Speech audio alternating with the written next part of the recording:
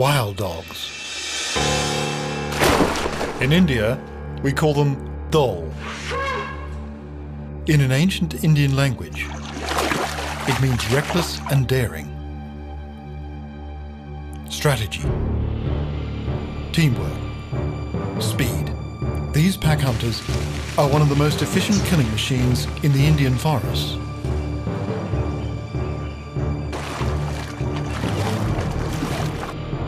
The tiger and leopard have their place, but for me, the dhole reigns the supreme hunters. I've been on their trail for more than 5 years, and this is my story.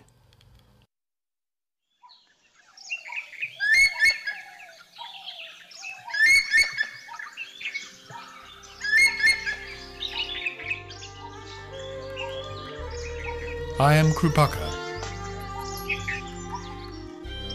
I've been filming in the forests of the Nilagiri Mountains for over 15 years. I like to think of them as my own backyard, all 5,000 square kilometers.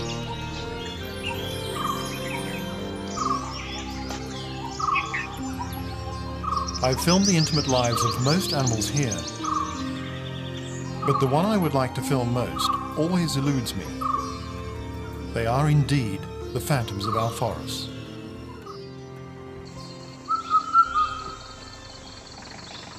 Although I've been following the dhole for the past 5 years, I never had much success.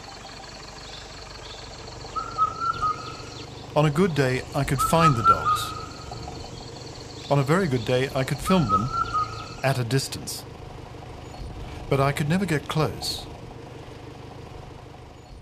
I was failing and desperate. But one man was about to enter my life and change everything. One of the local tribes here is called Kadu Kuruba.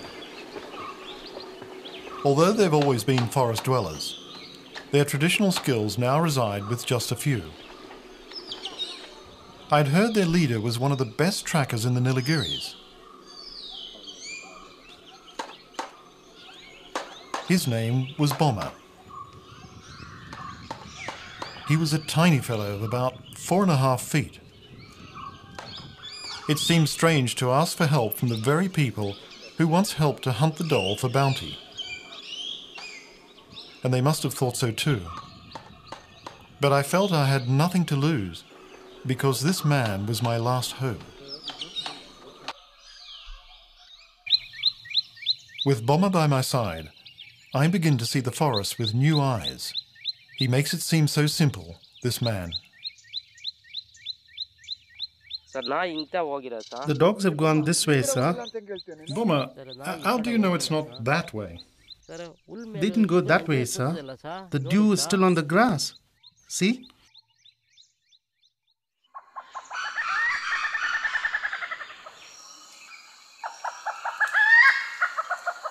This day began like any other. We'd been tracking for around 2 hours.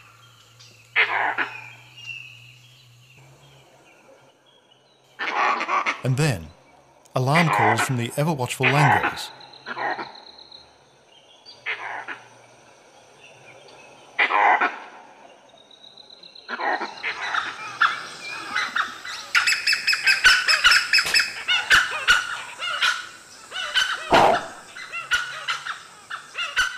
A pack of dholes have treed a leopard.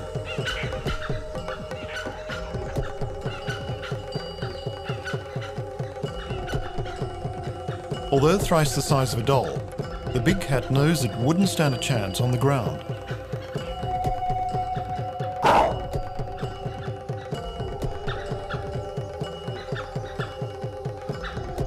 The dhole's sheer audacity and courage, as usual, impresses me.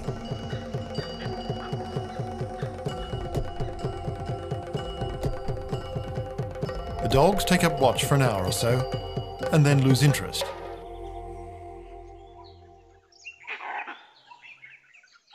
But the leopard doesn't move until long after the dhole have gone.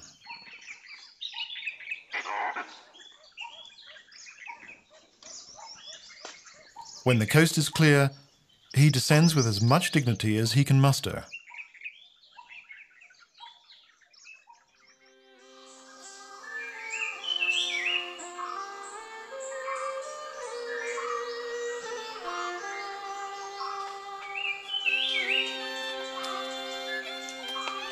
In just a few months, Bomber and I have come a long way. We're able to track down the dhole more often, and I'm learning new skills from him every day.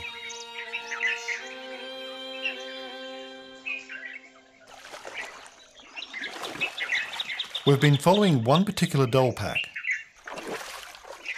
and they're beginning to tolerate our presence.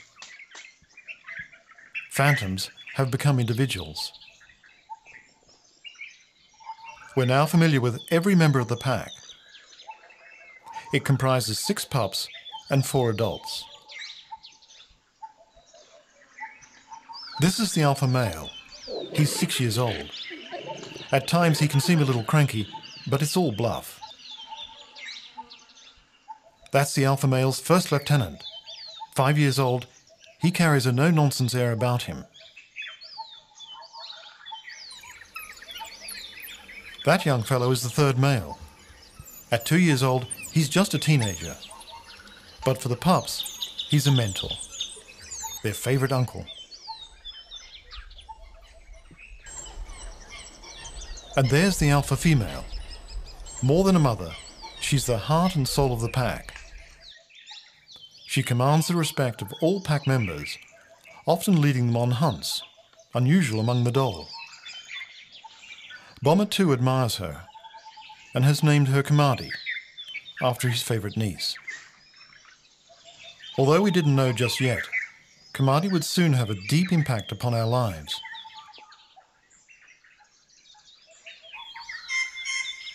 It's late morning, and the dogs take their siesta.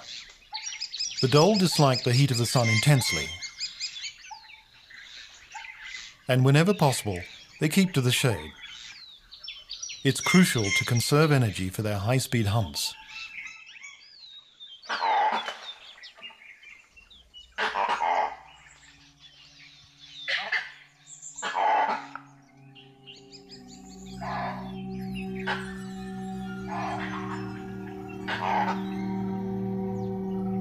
Something's wrong.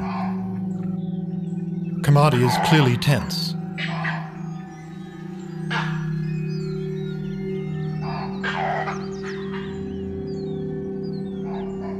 An enemy is on the prowl nearby.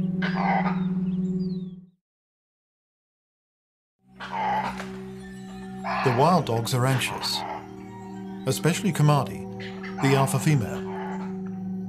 There must be a predator close by. Her instinct tells her, move. With 6 defenseless pups, she's taking no chances. The dog's actions have alerted us to the presence of a tiger nearby.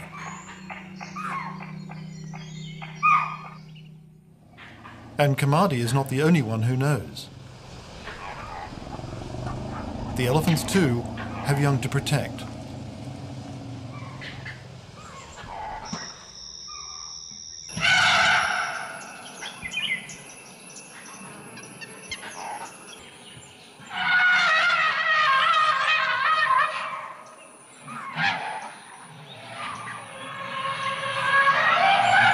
It's not unknown for tigers to kill elephant calves.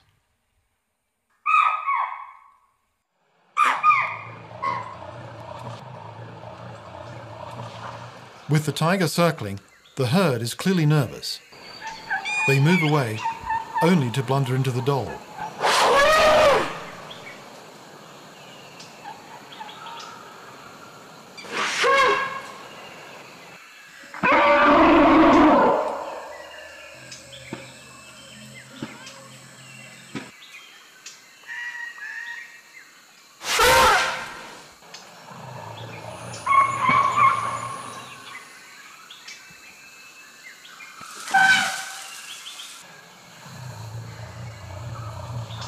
I'm amazed. I know all too well what it's like to be chased by an elephant. But still, the dhole are so carefree.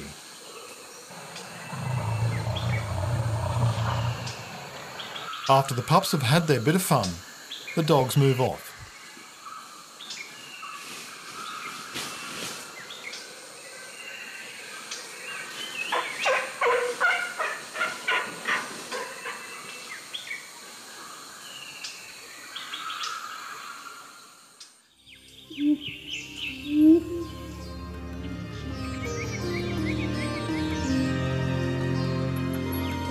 With our Dole's territory ranging over 80 square kilometres, it's been incredibly difficult to follow the pack.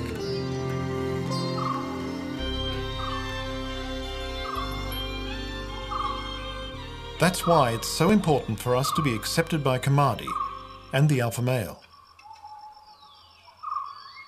When we do locate them, I feel honoured they now allow us to sit and watch them for hours. In the Indian forests, it's rare that wild animals tolerate the presence of humans.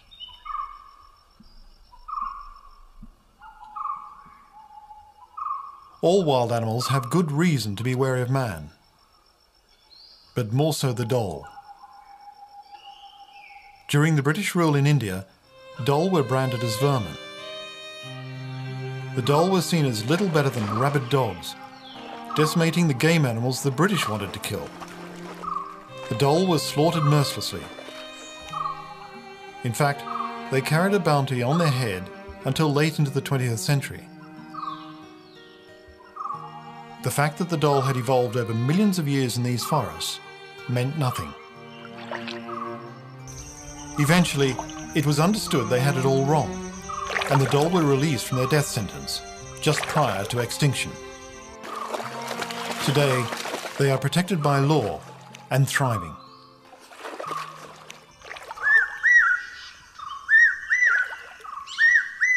It's May. The pre-monsoon has brought the first showers. The days are hot and sultry. But beneath the canopy, the forest is greening after the long dry season. The youngsters are now 6 months old. The growing pups are always hungry, and they're demanding food again.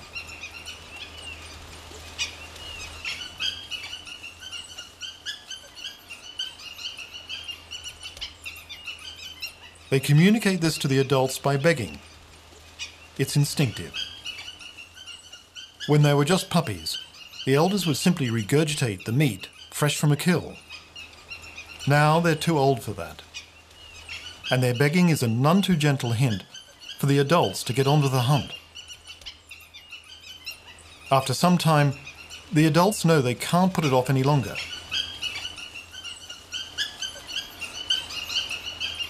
Kamadi makes the decision, and the pack sets off. The other large predators in these forests lie in wait for their prey, but the dhole go looking for theirs. The dogs' teamwork and their hunting strategies are crucial to their success. Several kilometers later, they target their victim. This time it's their favorite game, chital or spotted deer.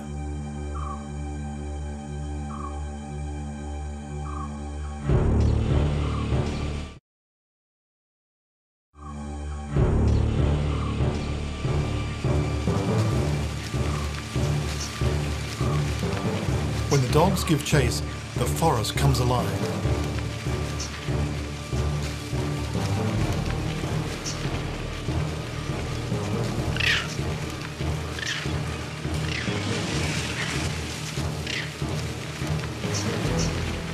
The dogs literally run their victim to exhaustion through a high-speed chase. Us too. It's happening close by. They've cornered a stag.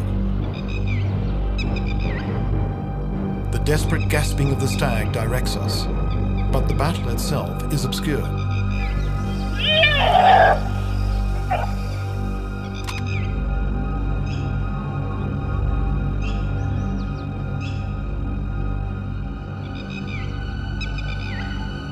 There's Kamadi, blood in her mouth.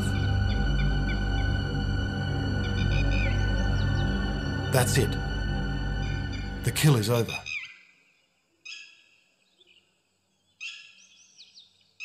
Kamadi hears the first lieutenant calling to the pups who are waiting in the wings.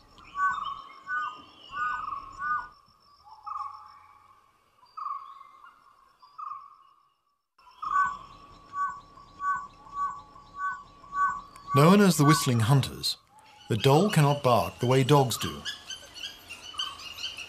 The pup's uncle, who has been guarding them, also hears the call and brings the pups to the kill.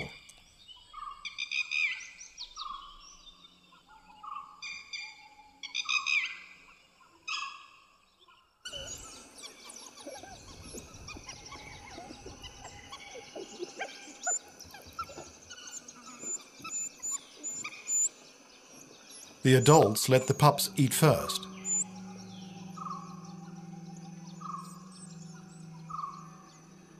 They keep watch. It's important to finish the meal swiftly. That tiger may not be far. Older dogs help the pups by ripping open the carcass for them. An adult male can eat 4 kilos of meat at one sitting. That's a quarter of its body weight. If they have to, they can go another 3 days before needing to kill again. Only when the pups have had their fill do the adults help themselves. I am touched. There is so much emotion in the world of predators. After the high-speed chase, the hunters are exhausted. And having to eat so quickly, they've had little chance to catch their breath. It's been an action-packed morning, and as always, the dhole take a dip in a nearby pool after the meal. In this tropical heat, it's the ultimate luxury.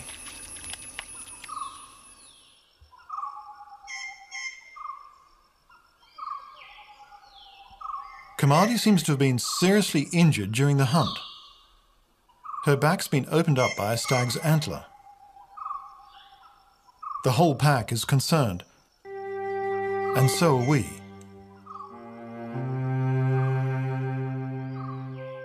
Hunting injuries are one of the major causes of death. If Kamadi dies, the pack could fall apart. The pack instinctively knows this and take turns to keep the wound clean. Such strong bonds in these social animals never cease to amaze me. We hope she recovers fast.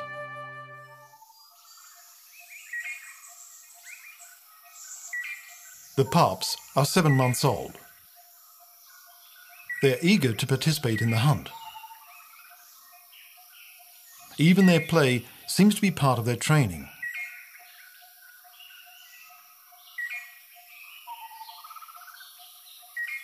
But Kamadi's injury doesn't prevent her from continuing the pups' hunting tuition.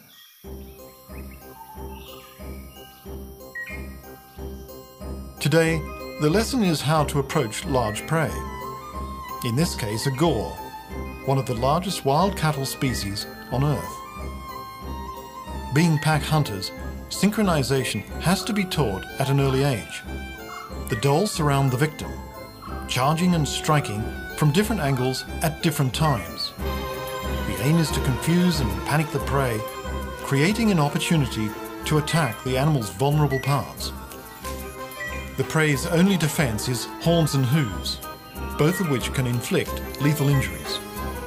The dhole are trying to separate the calf from its mother.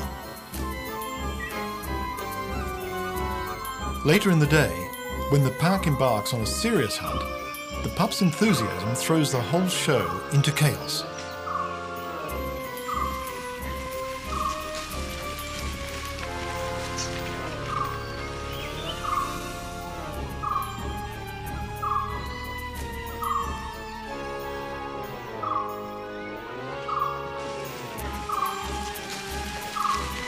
At least this young pup learns one valuable lesson. When in doubt, do nothing.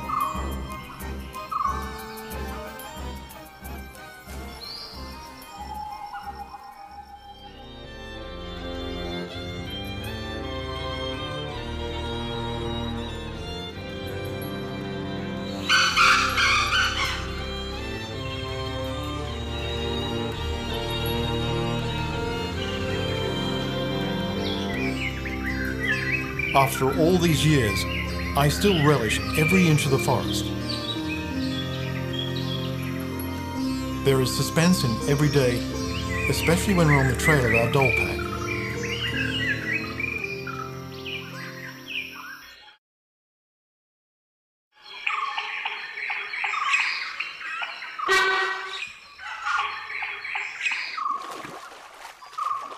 It was the alarm call of the sambar deer that first caught our attention.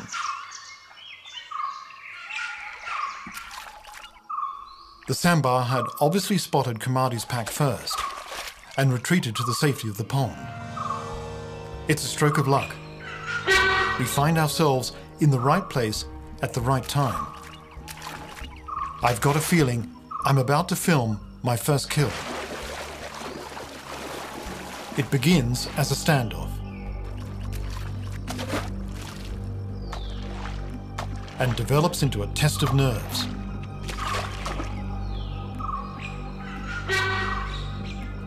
If the sambar can manage to stand their ground in knee-deep water, they'll most likely keep the dogs at bay. But the dogs continue to harass the sambar. They're hoping to separate a nervous animal and push it into deeper water.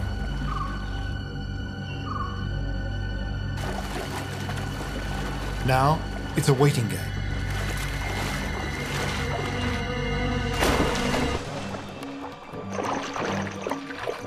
And the game pays off. Kamadi dives in. A panic-stricken fawn has broken away.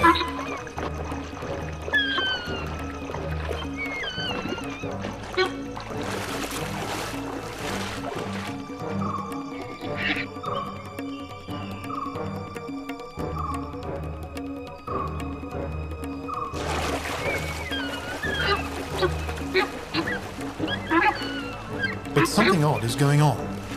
Kamadi has given up. And so has the rest of the pack. What's happening? They're leaving.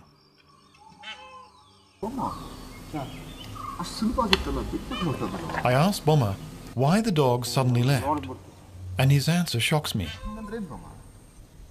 He explains that his people often follow the dogs when they're hunting and take their kill. He tells me they've done that for ages. And naturally, the dogs learned that if they saw humans, there was no point continuing. They just abandoned the hunt. Bomma then even admits to me that the dogs will never make a kill in front of us. And then I remember something.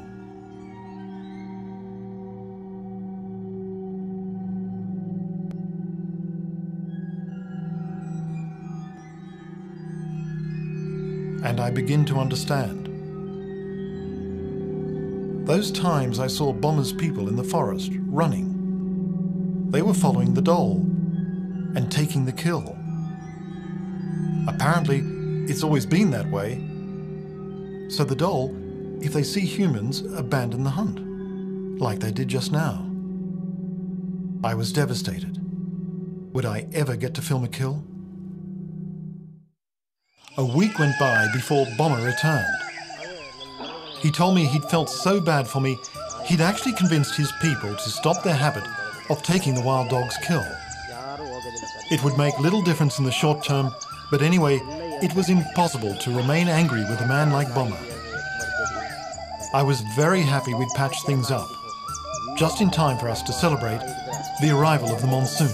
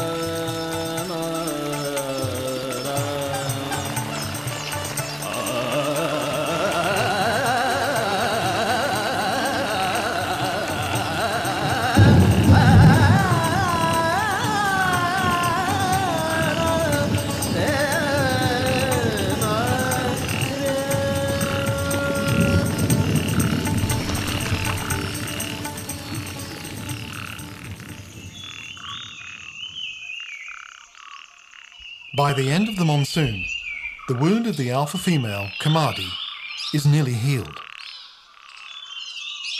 It's a huge relief for Bomber and I. But September is also a crucial month for the doll, and this brings new problems for Kamadi. This is a time of turmoil for the doll, because this is the beginning of the breeding season. It becomes evident that we're not the only ones following the pack. Two strangers, both young adult females, have strayed into Kamadi's territory. The doll have an unusual breeding pattern. The alpha male and female stop the younger adults from breeding, ensuring that all efforts go only towards raising the dominant pair's pups. So, these two females have split away from their pack to establish their own. But they need bachelors, and they've picked up the scent of Kamadi's pack. Kamadi is having none of it. The eligible bachelors in her pack are also its most efficient hunters. With 6 pups to feed, Kamadi can't afford to lose these breadwinners.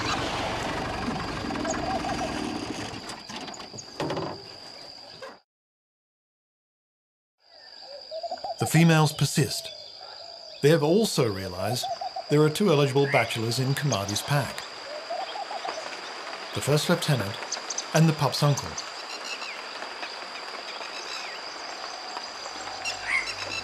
They have strayed tantalizingly close to the pack today. I hold my breath as Kamadi approaches them. She looks determined.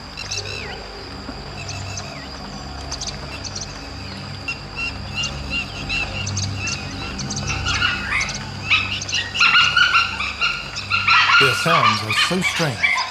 I've never heard anything like this before. I wonder what's happening to the females.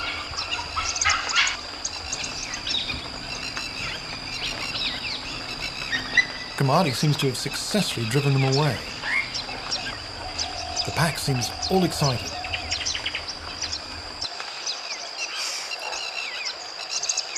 But one female is not giving up. She's back. She's probably ensuring the bachelors get the message loud and clear.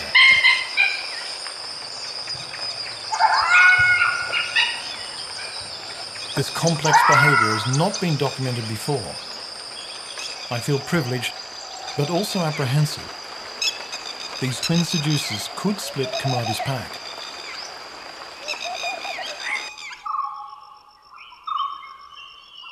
September 26th.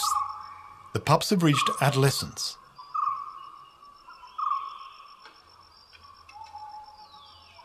Kamadi is coming into estrus.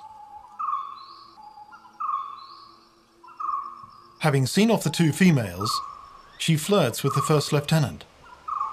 It's classic alpha female behaviour. It's called pseudo-mating, where Kamadi won't allow penetration. But it may dissuade the adult males from leaving her pack. She also has to keep the alpha male happy. Kamadi will mate only with the alpha male. They'll couple several times over the week until she conceives. The gestation period is about 60 days. The first lieutenant and the uncle sit by. All they can do is bide their time.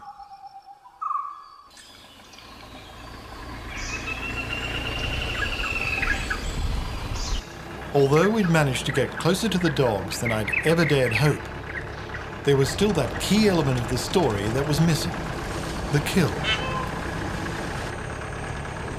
It was disappointing, and there seemed no way around it.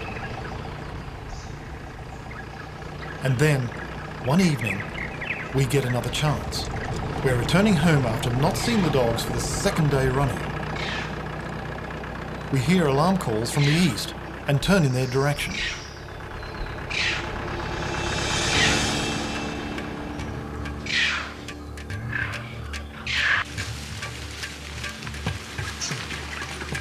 We haven't a chance on foot.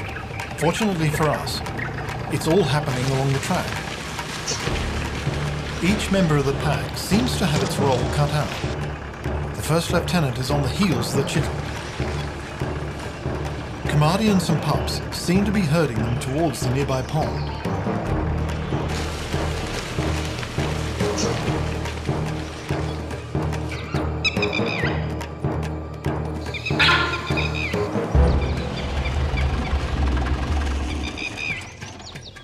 By the time we catch up, the alpha male and the other pups have already taken up their positions around the pond.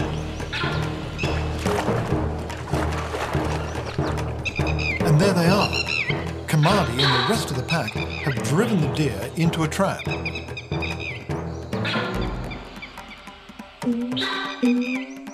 This time we keep low. I'm not taking a chance.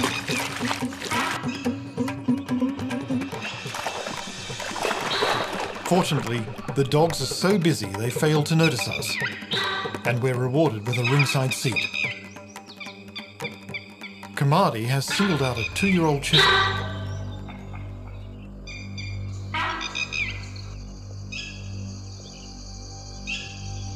The pups are now old enough to join the fray. They surround the pond and block the exits.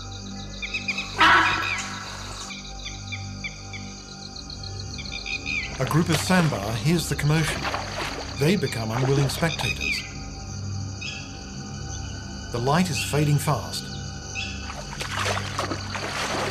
As the chittle approaches the sambar, seeking security in numbers, they mistake it for a dog and drive it back into the pond. It was exactly what the alpha male wanted.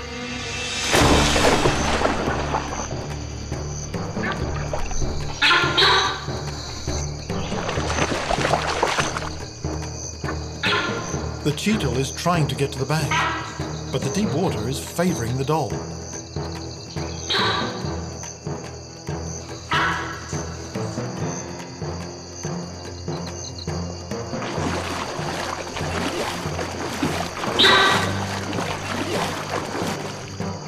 The experience of the alpha male is shown. It terrorises the cheetle into swallowing water before the final strike. And there it is.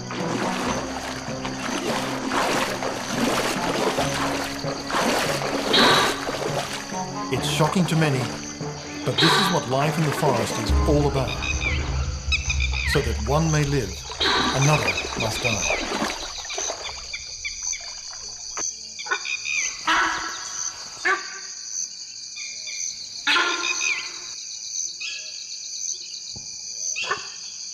The whole drama has taken around 20 minutes, but to me, it feels like seconds.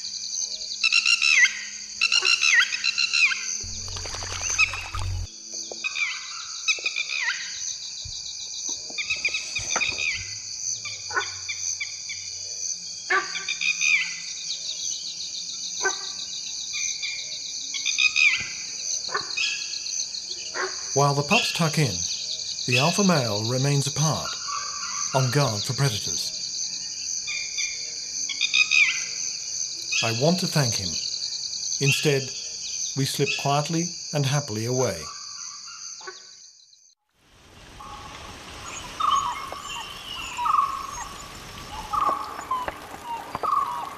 Just 3 days later, we come across the pups crying.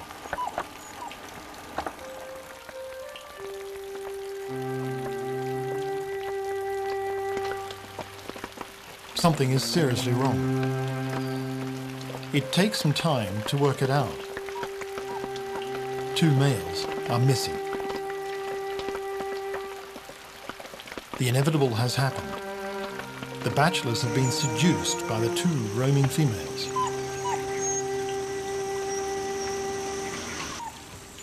The pups look crestfallen. They have neither played nor slept a wink today. Their uncles have left them. Kamadi too looks listless and distracted. Her efforts to keep the 2 lone females at bay have gone in vain. But it's nature's way of ensuring that the species disperse and survive.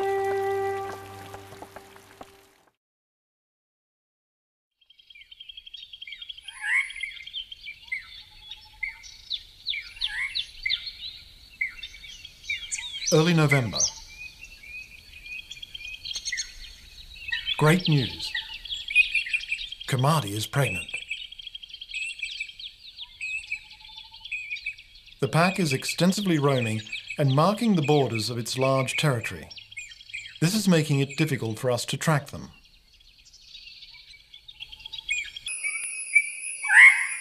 December 15th. After the highs of the past few months, the latest dilemma feels like a body blow. Kamadi and her pack have disappeared. We have not seen nor heard them for over a month. Their territory is around 80 square kilometres. We haven't a hope of searching such a larger area ourselves. Bomber, though, remains optimistic. He knows the dhole are very secretive when denning. Kamadi must have littered by now. It's a hard slog, but we just have to keep searching.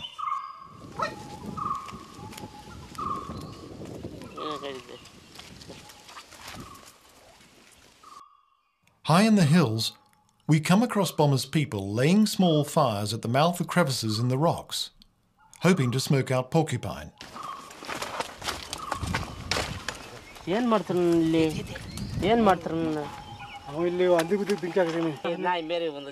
He pleads with them to stop, explaining they could stumble across the dhole den and disturb them. They're not happy, but Bomber is both polite and persuasive, and they agree in the end.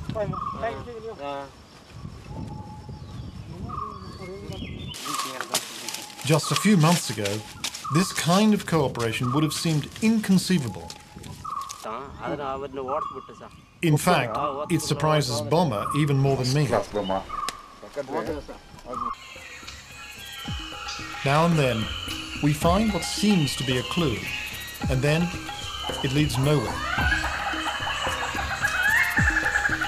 I realise just how lucky we've been until now.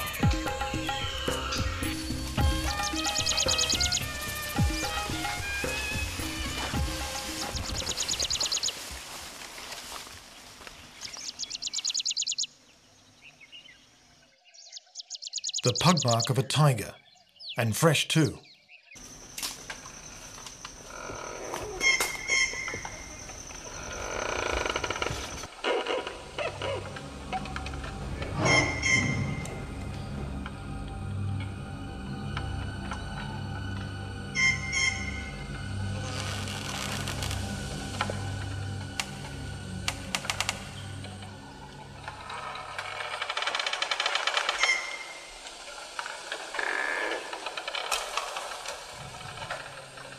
Bomber has spotted something.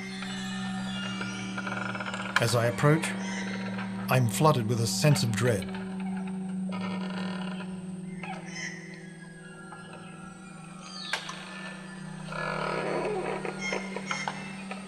We recognize him immediately. It's one of Kamadi's pups, now a year old.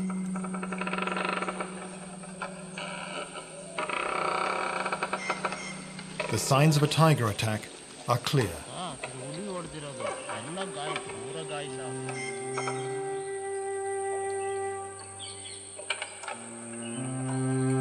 Bomber believes it could have been the guard dog at Kamadi's den. The den must have been somewhere close. But where are the dhole now? And will we ever see them again?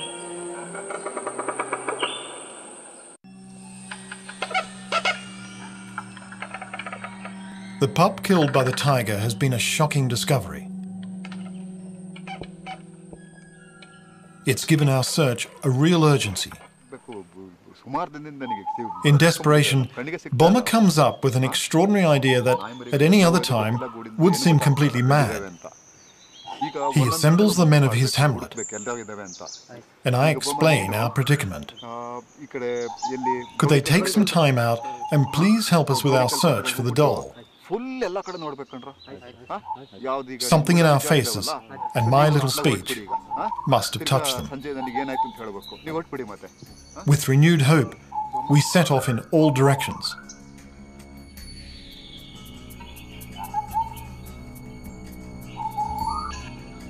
Bomber told us to begin our search on the perimeter of the forest. Experience told him that after the incident with the tiger, Kamadi wouldn't take any chances. She'd den where she knew tigers feared to roam. We are covering yet again the same ground, a few kilometres from where we found the dead pup.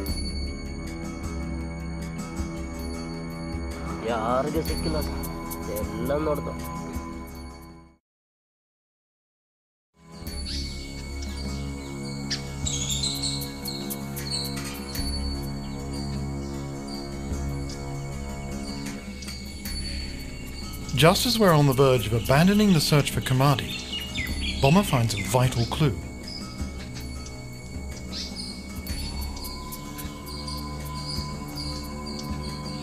Doll scats.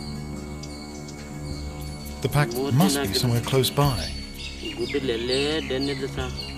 Could this be it?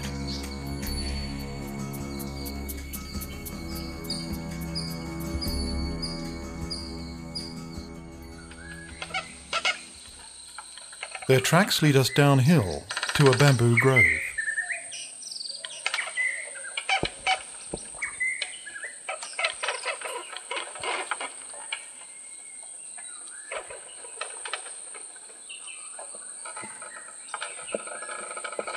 Bomber sees him first, a guard dog.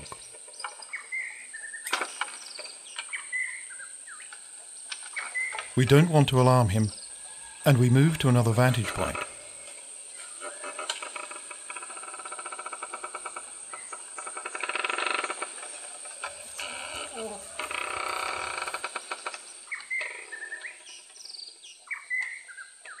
And then we see Kamadi herself.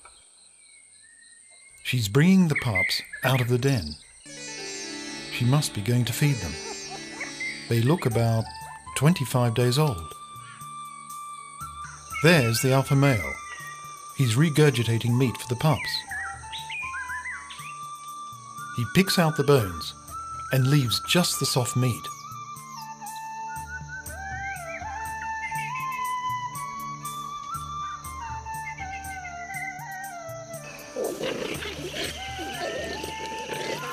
The guard dog has joined them.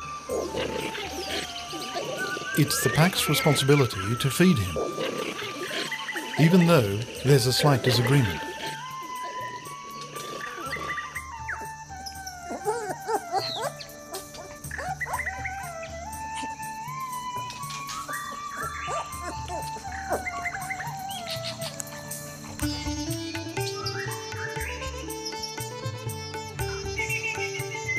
Kamadi's now grown pups, though still inexperienced and a little clumsy, seem to have accepted their new roles as babysitters and uncles.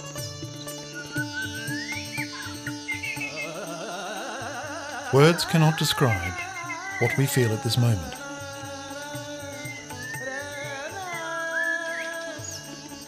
And then, an extraordinary moment. Kamadi looks straight at us. There's a flash of anxiety, but she does nothing. She must have recognized us.